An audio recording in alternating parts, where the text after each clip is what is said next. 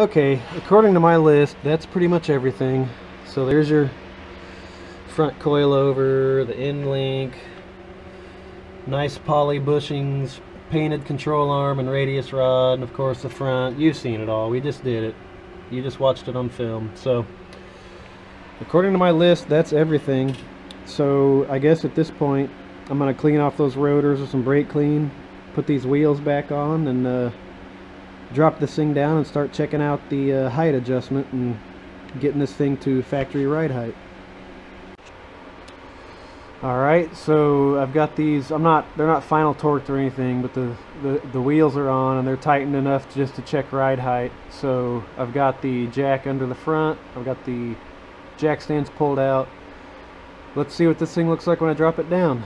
I have a feeling it's going to be ridiculously too low, given that that's what it looks like right now with the wheels just hanging in the air. So this might be funny.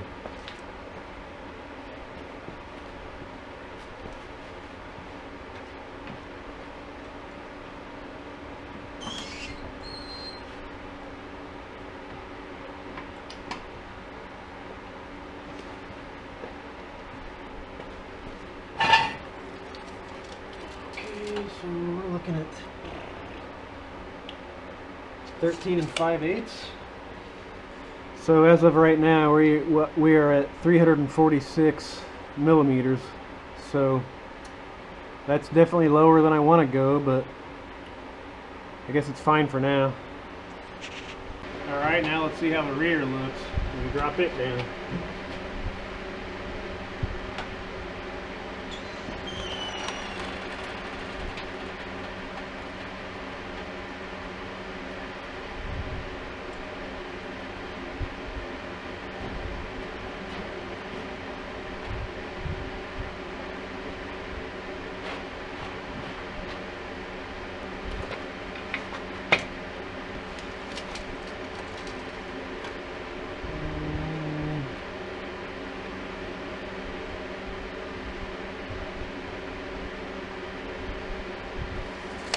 A little under 14 1/4,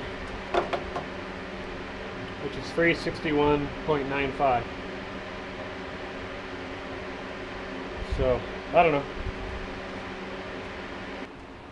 Alright, I just took this thing for a spin, went over some bumps, swerved a lot, tried to do some things to make the suspension settle, and this is where we're at right now. So somewhere on the screen I'll put all the heights at each corner, what they were after the suspension settled a little bit. And then what I'm going to do right now is go to each corner individually and adjust it to where I want to start with. So I'm thinking I'm just going to go with like a 10 millimeter drop from factory for now. So let's get to it. What I did is just to have a little bit of reference, is I marked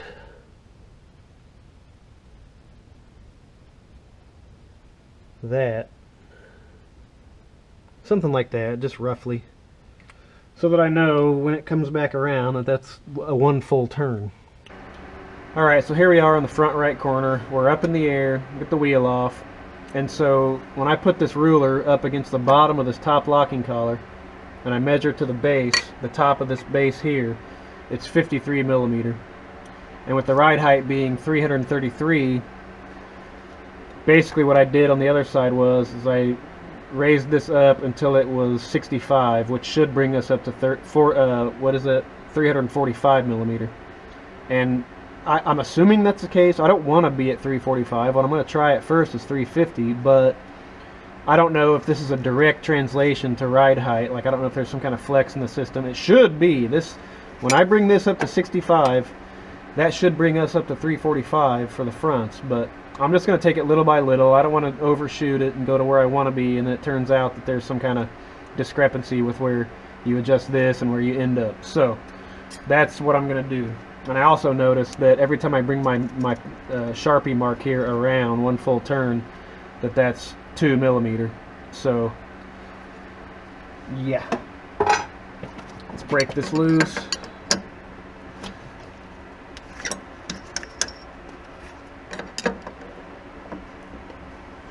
Start unscrewing this from the base.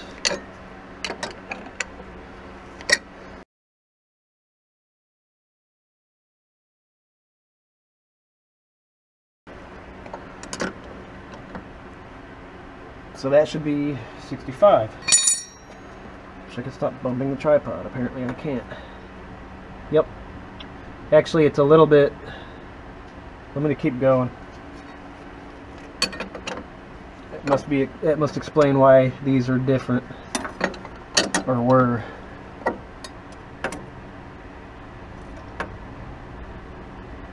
Alright. A little bit more.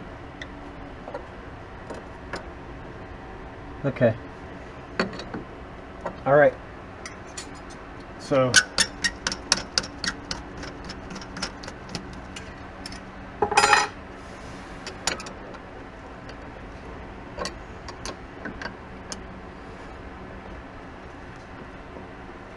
alright. So let's go ahead and do the rears, and then we'll put the wheels back on, drop it down, and take it for a spin, and then check it again. Alright, so the rear is a little bit different. This is much more of an indirect link between the adjustment and, you know, because this is kind of like halfway between the fulcrum point and the end point of the hub. So I'm not really sure how to proceed on this. So what I did on the other side was at 338 millimeters. And so just as a shot in the dark guess, I did 3 turns of the lower locking collar. And then I read in a forum post and just verified for myself that for every 1 turn of the spring, you do 3 turns on the shock. So I did 3 turns down on the spring to basically make it, you know, taller, raise it, and then 9 turns of the shock. And so on this side, we are at 348. So I don't know, I guess I'm just going to do 2 turns up, raise this by 2 turns of the locking collar, and then 6 turns on the shock, and that'll be that. So, and then just see where we're at and go from there. Another thing that's kind of crappy is nothing stops that upper perch from turning. So you can't just break these 2 loose and then start cranking on this bottom one, because the whole thing will turn. And maybe it wouldn't be like that if you were lowering it, but so what I found that I have to do is I have to break this shock loose so that I can pull this whole thing down and basically loosen this whole assembly so that I can turn that easier. So that's what I'm going to do. I'm going to go ahead and mark this, I guess, just so I know. Well, the thing is, though, is I'm going to have to make sure that the upper perch doesn't turn along with that. So that's unfortunate, but so I'm also, I think you can see that, I'm also going to bust loose this locking collar real quick while this shock is still bolted in, which it wasn't even very tight, unfortunately. So there's that. God, this stove is hotter than shit. Let's see, I need to, oh, well, obviously that's the wrong one.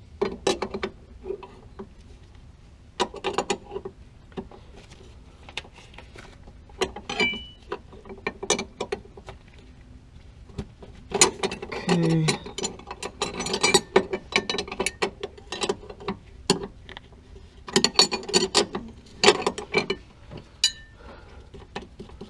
All right.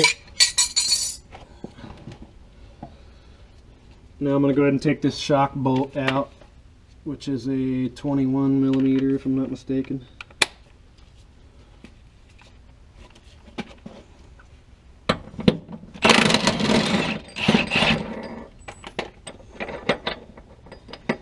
Just so I can lower this whole thing.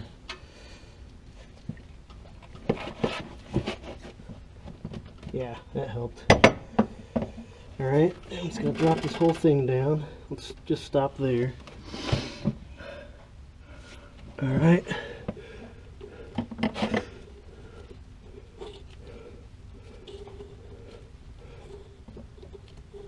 There's 1 turn. Now I'm holding the perch to stop it from turning, and I can just turn this collar by hand, and then alright, now that that's back around, so that's 2 full turns there. And then on this,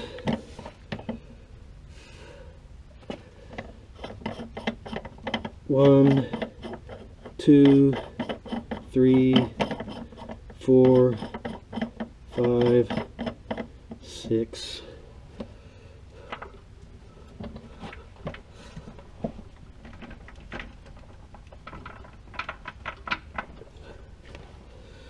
All right.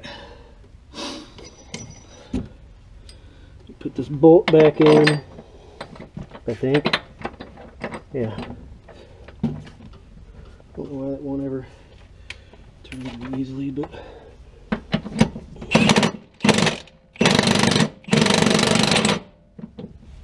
don't like that.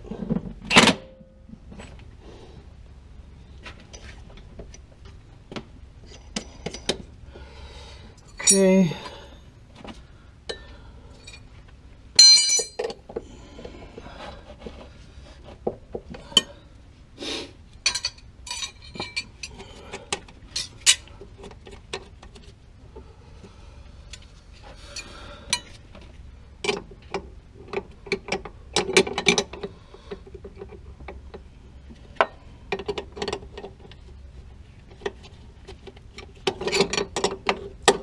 Doesn't tighten sooner. Okay, there it is. Okay.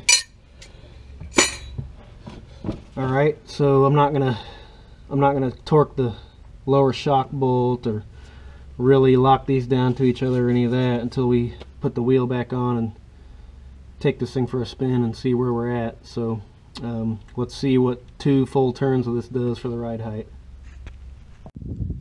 Alright, here's what we're looking at this point on the ride heights.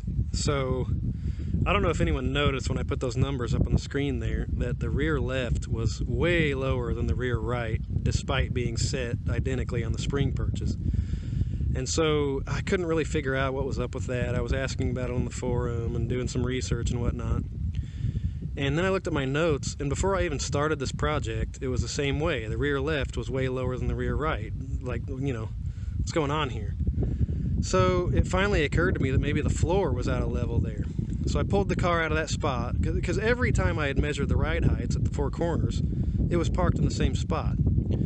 So I pulled it out, put a straight edge on the slab right there in that spot, and sure enough, there's a huge hump in the floor right there where the rear left was. So, given that information, I went ahead and equaled up both sides on the spring perches.